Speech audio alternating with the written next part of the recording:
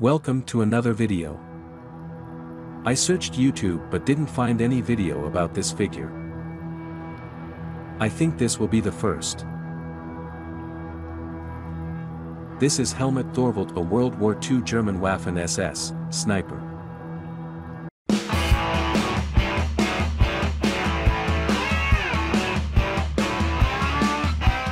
Helmut Thorvald is a 1.6 scale figure manufactured by the Hong Kong-based company DID.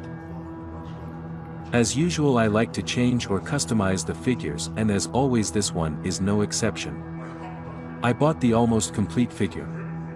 I'm missing several magazines for the KR-98, the special sniper mask and the box.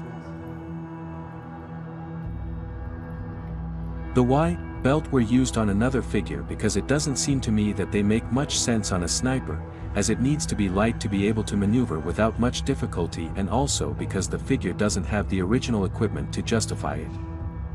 I added a shovel tucked into his belt and AP-38 pistol to give the figure some style. The helmet is made of metal. The chicken net is original. The paintwork on the helmet is excellent and the helmet has a rough surface.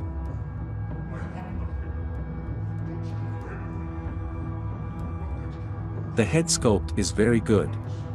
The head sculpt combined with the body makes this figure looks like a larger soldier than usual at this scale, but that doesn't mean it's out of scale, he's just a big guy.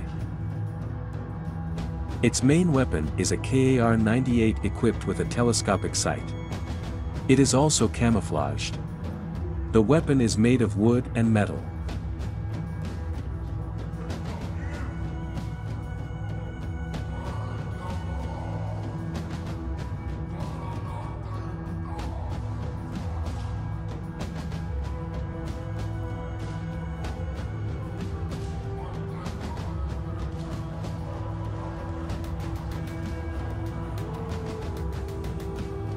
This figure originally includes a display base, which serves as a small diorama. It also includes other accessories, such as a piece of tree trunk and a bag of sand.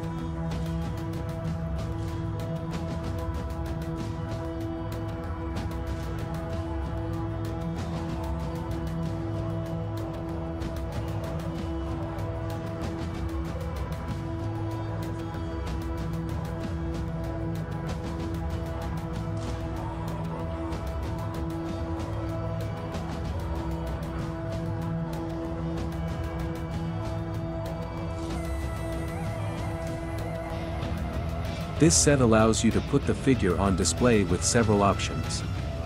I don't like placing figures in combat positions, so I like to place them in a way that makes them look cool. Another option in this case is to place the figure sitting in a box.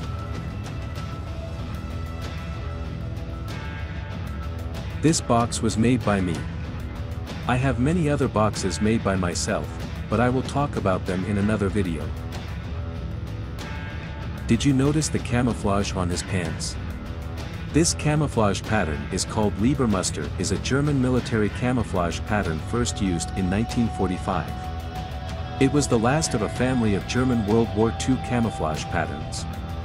The pattern, named after its designers, the Lieber brothers, was issued on a very limited basis to combat units before the war ended. It consists of bold irregular areas of black printed over brown and green on a pale background. The pattern was intended to provide some degree of camouflage in the infrared. It was the first pattern to be issued to both regular Army, Wehrmacht, and Waffen SS units. I don't think I have anything more to say about this figure. Thanks for watching the video and I'll see you soon.